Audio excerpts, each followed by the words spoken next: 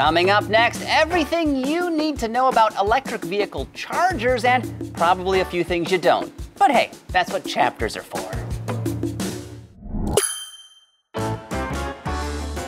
This is EV Basics, where we aim to educate and entertain. And I'll tell you, you won't find better edutainment for the price. Just 6 easy payments of $39.99 plus a small minimal processing fee. That gets you complete access to the entire EV Basics Laserdisc set, plus an autographed copy of my latest novella. Craig, these are all available on YouTube. Anyone can watch them. What? The videos are free? Nobody told me that. And stop hawking your book. How are the kickbacks supposed to work then? All right, EV charging. There are several ways you can juice up your electric vehicle. In this video, we'll cover the 3 main charging types, plus a bonus technology that's an up-and-coming game changer. We'll also detail all the connectors you may encounter, but let's start with a breakdown of charging speeds.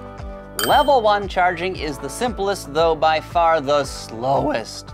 This uses 120 volt alternating current electricity, or AC for short. Basically, this is what flows from the standard outlets in your home or garage. Yep, one of those.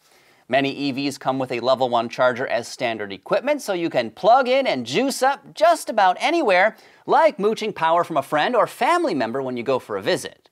Sidebar, we may call this a charger, but technically it's an EVSE, which stands for Electric Vehicle Supply Equipment. And I think this particular unit was built by Stellantis or something, I'm not sure. Not to get tangled in the weeds, but the real charger is part of your EV's electrical system. This equipment simply supplies the power safely. So know that when we talk about chargers, we're actually speaking of EVSEs. Sidebar ended. Ideally, however, you'll never level 1 charge your EV because it's so slow. Depending on the vehicle, you'll get 3, maybe 5 miles of range per hour, which in the grand scheme of things is horrible, though it is still better than walking. I view level 1 charging as an option of last resort, one best left for emergency situations, and about the only case where frequent level 1 charging makes any sense is with plug-in hybrids. Their batteries are much smaller than the ones in all-electric vehicles, so they do charge up a lot faster. In comparison, level 2 charging is a much better option. It's what you'll probably do every day, either at home or a public location. Level 2 chargers also operate on AC power, but at 240 volts, so they're way more potent. Going level 2 gets you around 30 miles of range per hour with a lot of EVs available today, though this can vary drastically depending on the vehicle itself and how many amps the power circuit feeding the charger provides. Level 2 charging is perfect for everyday use. You get home from work or running errands. You plug in and your EV will be fully juiced by the next morning, or much sooner than that if you didn't run the battery way down. Best of all, level 2 charging does this without stressing the battery, which can be an issue with DC fast charging. More on that in a bit. Now, there can be a downside to level 2 charging at home, and it's potentially a big one. Cost. You may have to pay for the charger itself. They are usually not cheap. And then, unless you're super handy, you often have to shell out more money for an electrician to install the charger because a new 240 volt circuit may have to be run from your power panel to the place where you want to charge your EV. So be aware of potential additional costs, which can add up to thousands of dollars. However, if you're lucky, the electric vehicle you buy may come with an EVSE that has an option to double as a level 2 charger by swapping out the plug. Just pull that out. I've got my level 2 here. It goes right in the end just like so. And if you are really lucky, your garage already has a NEMA 1450 outlet similar to this one, what you may call a dryer plug. And if you've got both of these, good news, you are in business. No need to spend more money. That being said, keeping a portable charger in your vehicle is never a bad idea, so consider having one for home and one to go. As mentioned, level 2 charging is ideal for everyday use. Really, it's the best all-around option, but if you are on a road trip and need to juice up your EV, don't seek out a level 2 charger unless it's the one at your hotel or it's your only option. Though speedy, it still takes hours and hours to replenish the battery. What you want is a DC fast charger. Sometimes erroneously called level 3 chargers, these power boxes are built for speed. They're like the cheetahs of the charging world. Depending on the unit, they can push out anywhere from 50 to 350 kilowatts of juice, enough to replenish a depleted battery pack in just minutes. Attached to an appropriate DC fast charger, cars like the Hyundai Ioniq 5 and Kia EV6, for instance, can go from a 10% state of charge to 80% in just 18 minutes. That's barely enough time to use the bathroom and grab a snack. When DC fast charging, it's also very important to know how much power your vehicle can take.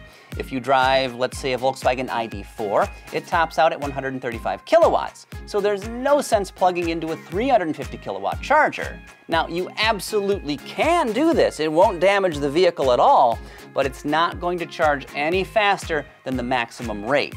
Now, the polite thing to do is hook to a 150 kilowatt charger and save the 350 for drivers that can take advantage of all that power. And we have a full EV Basics video explaining the differences between kilowatts and kilowatt hours, so make sure to check that out when you get a chance. Anyway, the speed of DC fast charging is unmatched, but it does have two significant downsides. One, regular use can degrade your vehicle's battery pack, so be aware of that if you plan on making cross-country drives in your EV every other week. And two, DC fast charging isn't cheap. It may still be a bargain compared to gasoline, but you're practically guaranteed to pay a lot more per kilowatt hour than you will level 2 charging at home. And this makes sense because it costs big money to install a DC fast charger, tens of thousands of dollars or more. And whoever shelled out the cash for that probably wants to make it back. In short, you're paying a premium for instant gratification. Well, nearly instant gratification. Lastly, there's one more option to talk about: wireless charging. As you might imagine, this EV energizing technology requires no cables or connectors. You just park over top a special plate, and the system sends electricity right into your vehicle's battery. It's that simple. Wireless charging technology from Ytricity, the sponsor of this video, makes life with an electric vehicle even easier. But beyond the convenience of not having to plug in, their system also supports vehicle-to-grid and bi-directional charging, so your EV can feed electricity directly into your home's wiring system if there's a blackout, or even the broader power grid during times of high demand. Of course, this is something certain hardwired EV chargers can do, but only if they're plugged in. Should you forget to click the connector to your vehicle, you won't get these benefits. Ytricity's wireless charging systems use a technology called magnetic resonance, which makes them just as fast, efficient, and safe as level 2 charging with a cable, so really there are no downsides to cutting the cord. For more information about Ytricity or wireless charging technology, follow the link on screen or in the description box down below. Also, if you like what you see here, please give us a thumbs up and consider subscribing to the EV Pulse YouTube channel for more videos like this one, plus the latest news from auto shows, high-quality vehicle reviews, and so much more. We appreciate you guys so much, and thanks again. Moving right along, let's now talk about charging connectors so you know the difference between a CCS plug and CHAdeMO. So in North America, there are 4 types of electric vehicle plugs in common use. Level 1 and Level 2 charging have the same 5-pin connector, the so-called J plug or SAE J1772. DC fast charging uses the Combined Charging System Connector, CCS for short, and this looks like the J plug but with a couple larger terminals added to the bottom. Almost every type of EV sold in America can accept a J plug and/or CCS connector. Both standards are well supported, so you should have zero issues. Next, there's CHAdeMO, which is an odd-looking design that was developed in Japan. This DC fast charging connector is used on very few vehicles. In America, the only car I can think of that has a CHAdeMO port is the Nissan Leaf, so unless you own one of these cars or maybe a Nissan dealership, you're probably not going to encounter CHAdeMO very often. In fact, the newer Nissan Ariya doesn't even support this dated standard, so feel free to forget about it right now. Remember when I said almost every EV supports a J-plug? Well, of course we can't talk about connectors without mentioning Tesla's proprietary design, which is everywhere because it's what comes on Tesla vehicles.